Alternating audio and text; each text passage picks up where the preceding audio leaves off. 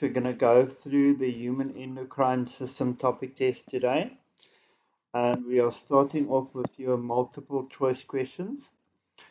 Which one of the following hormones controls the metabolic rate? Ladies and gentlemen, that is thyroxine. And thyroxine is secreted by the the thyroid gland. Thyroid gland is controlled by the pituitary gland, but it is secreted by the thyroid gland. You can hear the words, the beginning of the words sounding the same. And it responds to TSH, thyroid stimulating hormone, which is secreted by the pituitary gland. Ladies and gentlemen, also, if there's an undersecretion of thyroxine, we call it hypothyroidism.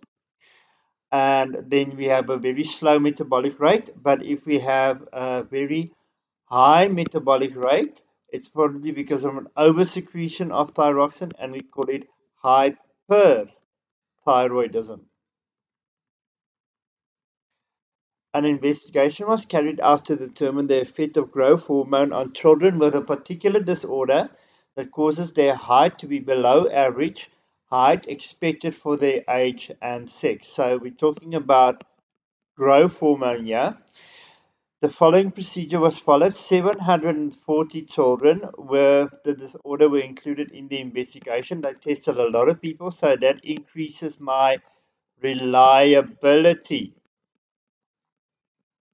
of the results.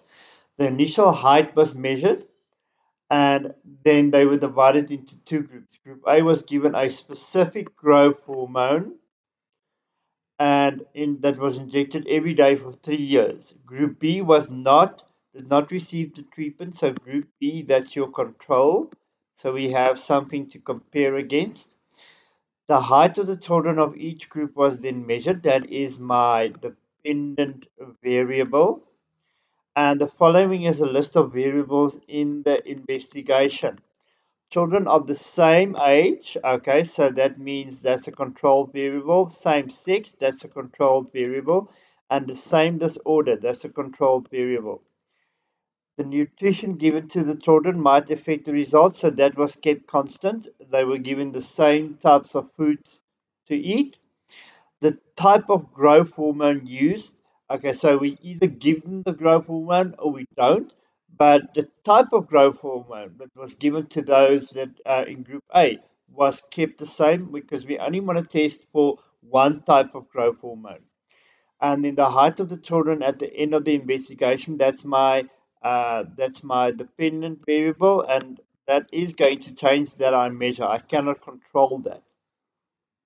So which one of the following combinations of factors that should have been kept constant, controlled variables during this investigation? Okay, so that was 1, 2, and in this case it actually included 3 because we only used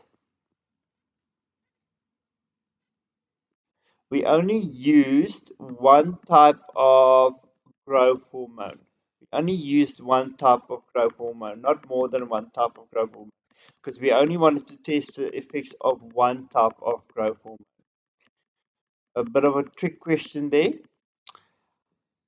Then, people from there, in an extract from a gland of an adult monkey was injected into the bloodstream of a young monkey. It caused the young monkey to grow abnormally tall.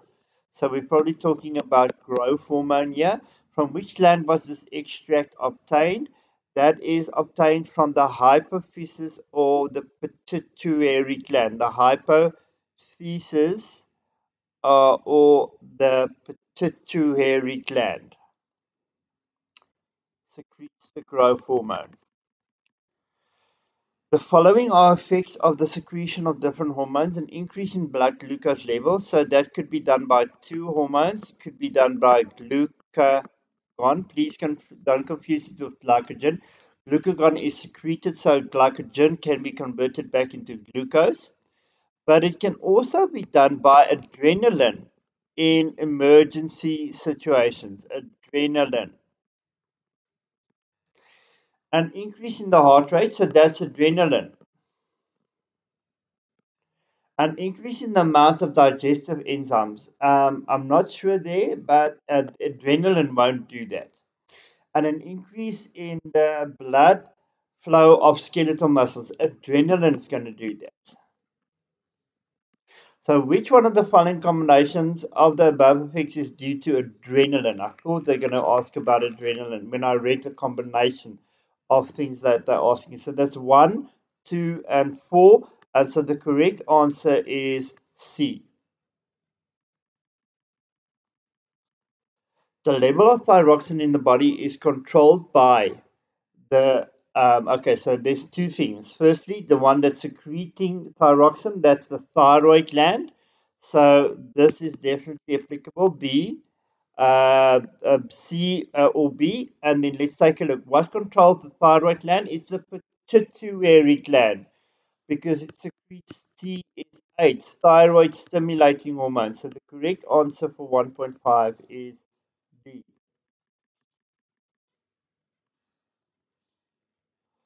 Let's go on to the second question, which normally is our terminology question. Apologies, let me just try and move this. Okay, yes. So it is our terminology question. A hormone that stimulates the mammary glands to produce milk is prolactin. Think of lactate, a lactose, that's milk, lactose sugar. Lactose is the sugar in milk. Uh, I'm lactating, I'm producing milk, so prolactin, producing milk. Organic chemical messenger secreted directly into the blood by the endocrine gland is called hormones. So that's a nice definition for hormones. Ductless glands secreting hormones directly into the bloodstream. That's an endocrine gland. And the hormone that regulates the amount of salt in the blood. Let me just double check again on that one for you. Secreting the salt in the blood is, of course, my aldosterone. Aldosterone. That is secreted by the adrenal glands, also called the bile kidneys. So that is aldosterone. Secrete substances into ducts that lead into cavities in the body that lead directly to the external environment is called an exocrine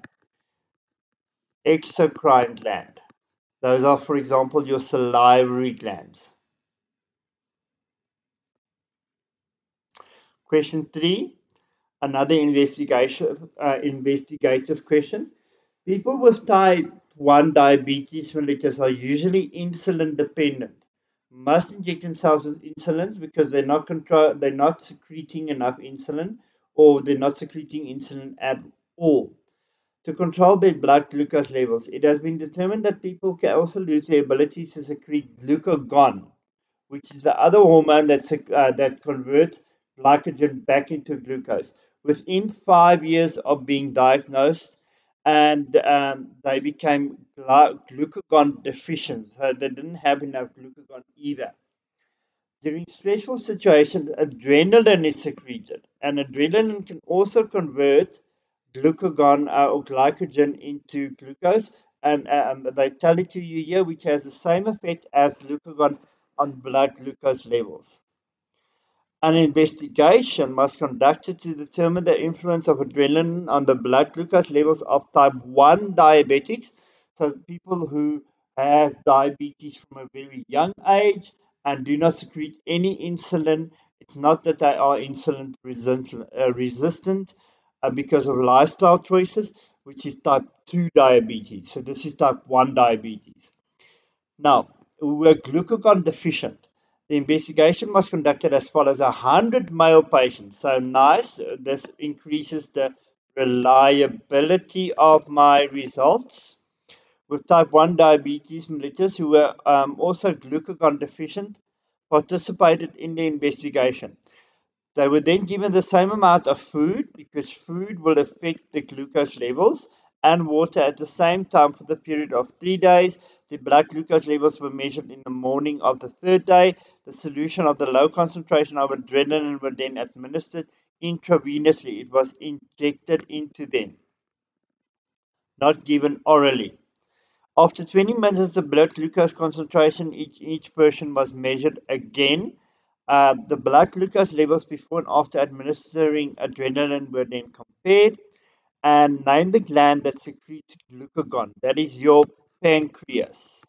Your pancreas secretes glucagon and insulin. Identify the dependent variable in this independent variable in this investigation. It's the adrenaline. Adrenaline was given. Okay, then from there, so for some reason my mouse not is not moving. There we go. State three other factors that should have been kept constant during the investigation. Same amount of food, same amount of water was given, same activity level, because activity level is going to use up some of that um, sugar that's being eaten. Same age could also be one of them. Um, the amount of adrenaline given. So not the fact that I'm either giving adrenaline or not giving adrenaline, but if I'm giving them adrenaline, I need to give all of my test group, not my control group, but my test group, I need to give them the same amount of adrenaline. But there's quite a few factors we have to keep constant that might affect the results. Explain why the adrenaline was injected instead of given orally. Now, adrenaline is a protein. All hormones are proteins. And so, because it's a protein, if we take it orally, it's going to be denaturated. And so, if it's denaturated, then it's not going to work. Also, if I inject adrenaline, it works a lot faster than taking it orally. Explain what would be expected, the expected results after adrenaline was injected into the patients. Okay, so we expect that the glucose levels will start to pick up and glycogen levels will start to come down. Name a reason for the use of 100 patients in the investigation instead of 10 patients. So this has to do about the reliability of my results. The other question similar to this is when I want to make my question more valid. So the validity. Now this is not about validity. Validity is about my controlled variables being kept constant. So that is about 3.3 validity. But I'm increasing the size of my sample because I want to increase the reliability of my results. Question 4, study the diagram below. Okay, so identify organ A, that is the liver, um, and hormone 2, okay, increases blood sugar levels, that's glucagon. Please don't mix up the words glycogen and glucagon. Glucagon. I almost did it now. Okay.